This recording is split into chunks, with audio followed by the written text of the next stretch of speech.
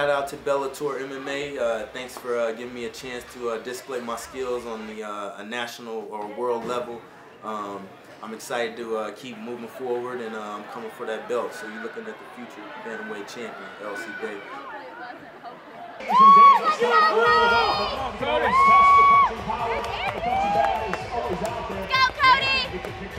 Many of you guys know I had my Bellator debut March 21st at Kansas Star Casino.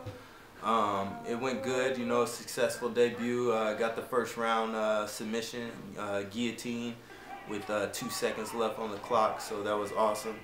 But you know, it was not a easy task getting ready for the fight. You know, I had a lot of ups and downs as far as my fight got moved around quite a bit. Had to warm up a couple times, cool down a couple times, so I kind of had a little bit of an adrenaline dump right before the fight, I think, you know, so I felt a little flat in the fight. But as the fight went on, I started getting in my groove and ended up getting the submission right when I started feeling good. You know, I was really kind of looking forward to a second round to you know, go out there and display my skills a little better. But you know, fortunately for me, I got the tap with the 2 seconds left in the first round, so that worked out for me. First, the red corner at 5'7", weighing in 136 pounds even. His professional record: 10 victories, 7 losses, fighting out of the Quad Cities, Illinois. Introducing Torian, the Red Boggguess. Easy work, let's go! Opponent tonight fighting out of the blue corner at 5'8", weighing in 135.9 pounds. Impressive as a professional. He comes in tonight with 20 victories, 6 defeats. He fights out of Overland Park, Kansas. Introducing LC Davis. The referee in charge of the action, Jason Herzog.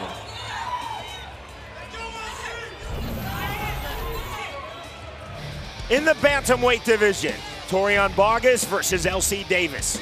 Our tale of the tape is brought to you by Dave & Buster's. Eat, drink, play, watch sports. LC Davis more experienced and has fought better talent. Our fight clock is brought to you by Miller Lite, the official beer of Bellator. It's not just a good time, it's Miller time. You're my boys, Tori, you're my boys. Just like warm-up. You got all it takes. You got everything it takes. Yeah? Remember what I said. Combat. BOGGUESS is in the red trunks, Davis in the black trunks. Bellator debut for both fighters.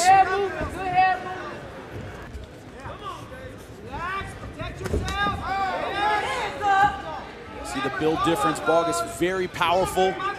Likes to land hard punches. Good. Great level change by LC Davis right over the guard. Love seeing that. BOGGUESS looking for the guillotine, with Davis holding side control. Will not get it without the guard. Might go for the Von Flue choke here if he holds on to it too long.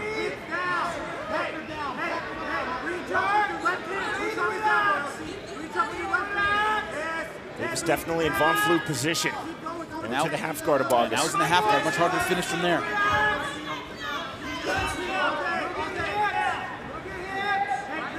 Oh, he's got it now. Use your elbow! Davis first made his name in mixed martial arts. He's a 145-pounder. Has found real success in the bantamweight division. And Jimmy, he said he wanted to use this fight to send a message to the rest of Bellator's 135-pound division. Next championship fight, Eduardo Dantes versus Joe Warren. Exciting fighters at 135. Short knee from side control for Davis. LC Davis, though, very deadly at 135 pounds. See Davis just grinding with the forearm and the elbow. Short elbow now. Rookie mistake by BOGGUESS, holding on to that arm when you're in side control. There you go, lets it go. Stand him up. You gotta watch the screen, you're stalling.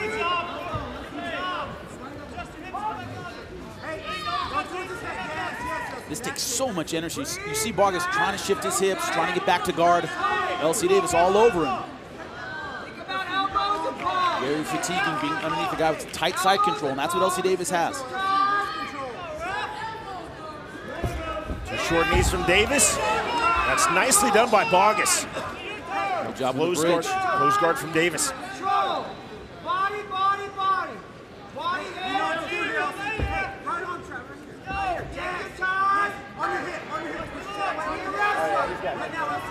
Boggess looking for wrist control.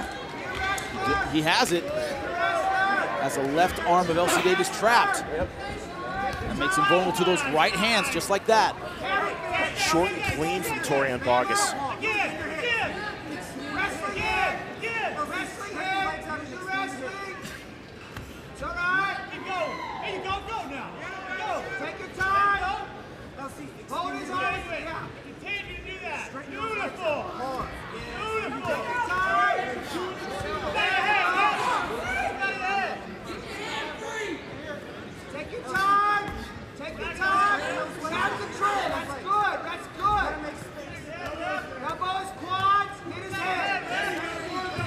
Davis throwing from flat on his backing closed guard. He needs to get that wrist free, though. Boggess is going to do a lot more damage with the right hand than LC is going to do with his right hand from this position. Boggess staying sticky in the top position. That's a camera angle I don't need right now. More though. Good hip! Damn!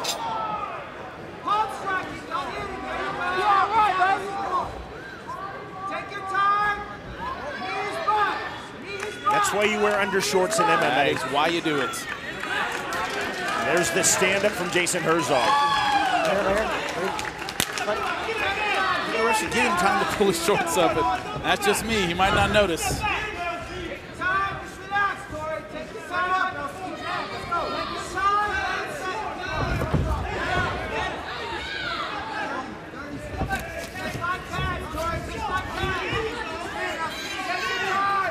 Boggess right back in on LC Davis. Great from Davis.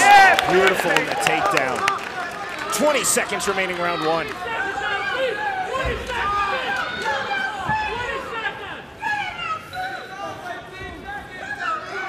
Tight and tactical from both men. Opening round of this bantamweight fight. Torian Boggess versus LC Davis. Going hard for the guillotine. Nasty! Closing seconds, Davis. He got it! Perhaps 1 or 2 seconds remaining in round one. And there is the submission victory for LC Davis. Awesome job. That round was just about over. Yeah, it's over. Yeah, you tapped. I don't think Boggess knew it. Only 2 seconds left. He tapped. He saw it with the left and then with the right.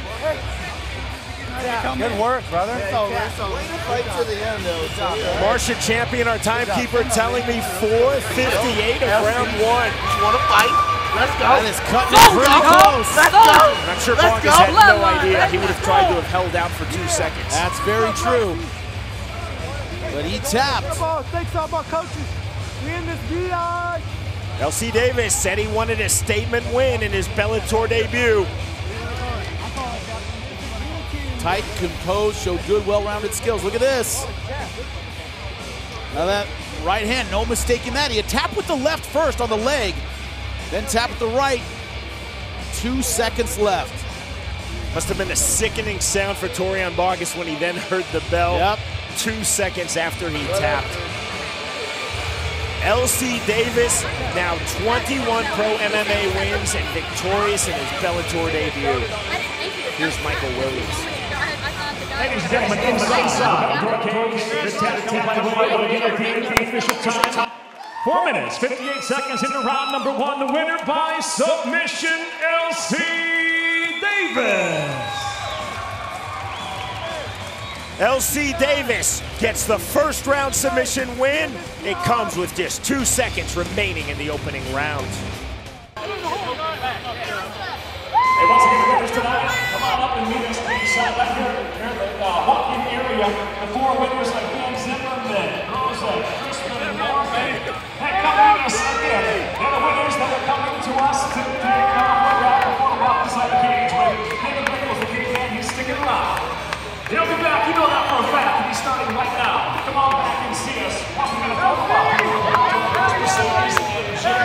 Getting ready to join us inside. Excuse me, Thank you for joining us tonight here at the Casino Floor. Over 1,800. You're looking skinny too. You're looking skinny too. Yeah, I lost a little bit. Never seen him like that. I thank everybody that came to Wichita and supported me. My manager, Mike Kogan, got me with Bellator, came out to my fight and supported me. That meant a lot.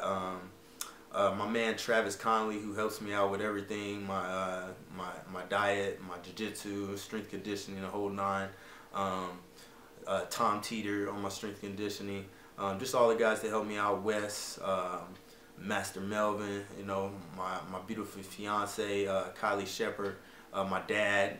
He even cut weight with me for the fight. It was really awesome. He you know, we had a bet, and he manned up and got the weight off, and so he won the bet. I gave him a little cash for getting the weight off.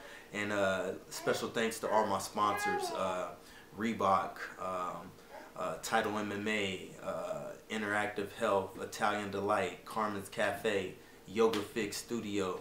Check them out. Yeah, and HD MMA. Shout out to all my boys, my people, my training partners, my family, the HD MMA family. We here, we taking over. We ain't gonna be stopped. Let's go. Man, cool. Thanks for coming out to support us.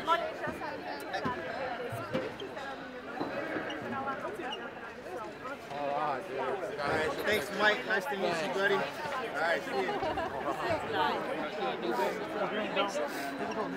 Yeah, dude, I tell you, I was flat when I showed out there. I was yelling at him. I was really just trying to zap him because I felt flat and tired, just up and down. I tried to warm up at the end there. I was just tired. I couldn't even warm up. Yeah, I basically warmed up like 5 times. I warmed up, cooled down, warmed up, cooled down. So I was happy to get the win. Hopefully next time I'll win. What? I was going to it, but I knew he was strong, and I knew he was trying to flip me over, and he ended up getting it. I tried to do a knee, and that's when he flipped me over. We're done. I kind of had a flat performance. It was a lot of ups and downs with that, you know, having me supposed to fight at 6:30, didn't end up fighting at 10:30.